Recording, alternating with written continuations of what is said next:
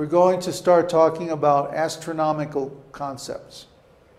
As I said, astronomy is fundamental to Vedic astrology. An astrological chart is nothing but a picture of the sky at the time of a person's birth.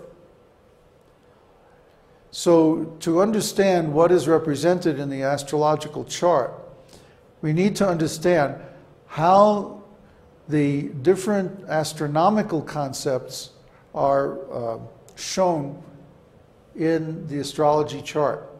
And that will help you visualize what the chart is trying to tell you, or what the chart is trying to show you about the sky at the time of the person's birth. So again, I start with the Jantar Mantar. We don't need telescopes. We don't need computers. We don't need any kind of technological to do Vedic astrology. The ancient astrologers did very fine work with nothing but instruments like this. Why? How could they do that? Because they understood the purpose, or I should say, they understood the mechanism of how the planets in the sky work. And so they had a conception, they had an image in their minds that when they saw the chart, it would remind them of how the sky actually looked at that time. Okay? How is this done? Well, it turns out astronomy is a very highly developed subject in the Vedic culture. And with instruments like Jantar Mantar, and we can only imagine what instruments must have existed that are now ruined, and we can't see how they worked. Actually, the Jantar Mantar itself required additional instruments, especially you see these rails on the side, and you see these rings on both sides. Well, there were additional instruments that were placed on those things, mirrors and so on, that would reflect the light of certain stars. And then people would go up this central stairway, or they would go up the side stairways and put other instruments on the scales on the side. And that's how they measured the actual position of the stars and planets. They could make a distinction of just a fraction of a minute of arc, a few seconds of time in the position of the planets or the moon or stars or sun. Those instruments were kept, you see these doors? The instruments were kept inside these chambers, and they were brought out and placed on the different scales at night and used to make observations. It's not that this thing was just a piece of stone and people would try to, sight along it or something like that. No, they had other pieces made of metal, like similar to astrolabes or sextants and stuff like that. So it was a very developed technology. However, their technology of astronomy and astrology was based on a geocentric conception. And now we go to the next slide. Geocentric conception of reality. Geocentric means centered on the Earth. As you can see in this drawing, the Earth is at the center. Here's Africa, here's Asia, here's India right here. Europe is up there. Australia is down here, Malaysia, China. So the Earth is in the middle, and then these bands around the outside are the different planets' orbits. And then finally, all the way on the outside, these are the different astrological constellations. There's Gemini, Cancer, Aries, Taurus, Aries, and then Pisces will be over here. It's hard to see.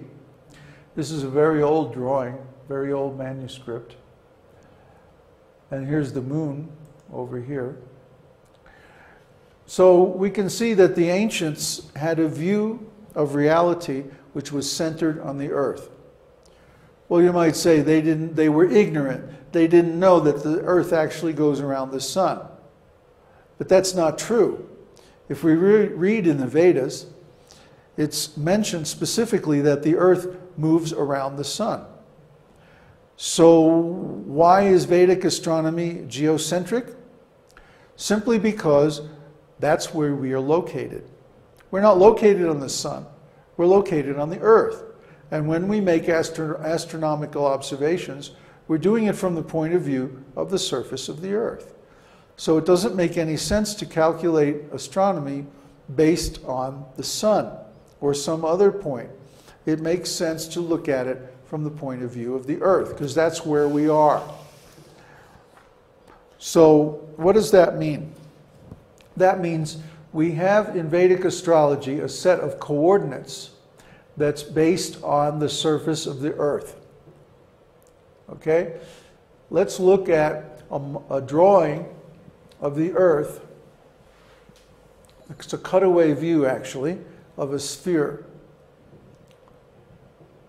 It says here, the reference surface is a sphere. So if we have, let's say we have a sphere, a ball, and then it has these lines inscribed in it. First is the equator that goes around the middle, the North Pole, and the South Pole is down here, which you can't see because it's on the back. And then we have the Greenwich meridian. What is the Greenwich meridian?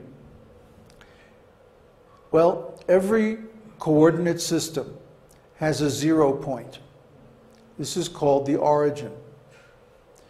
In our coordinate system of position on the surface of the earth, the 0 point is Greenwich, England.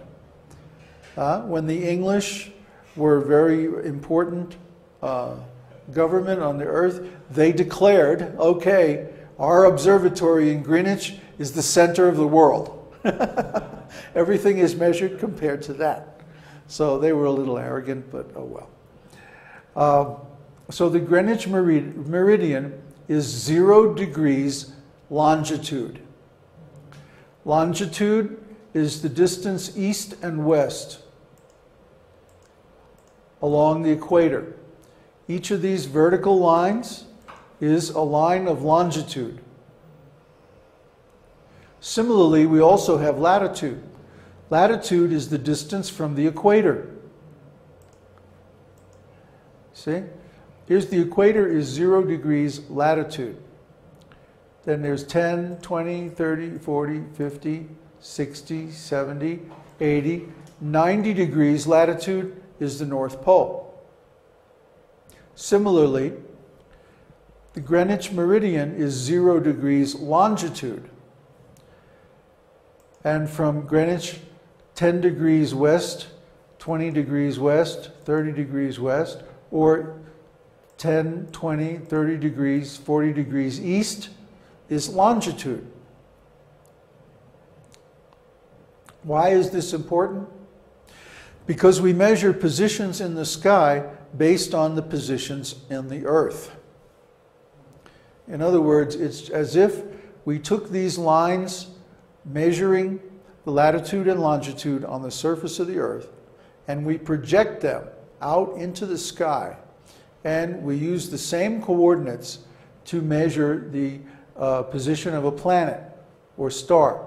Let's say there's a star here. P is the star, right? So we say, okay, first of all, what is the angular distance from the Greenwich meridian to the meridian where the star is located? That's going to be the longitude, or the right ascension of the star. And then we say, okay, what is the latitude or the height of the star above the equator? And that is called the azimuth of the star. Okay, azimuth. A-Z-I-M-U-T-H, azimuth. The other was called? Right ascension. Right. Yeah, but really those are just the same as latitude and longitude. Okay, Latitude and longitude become azimuth and right ascension in astronomy. And all it is the same grid projected straight up from the Earth onto the sky. Okay? So that's called the polar equatorial coordinate system. Why am I telling you this? Because there's another one based on the ecliptic.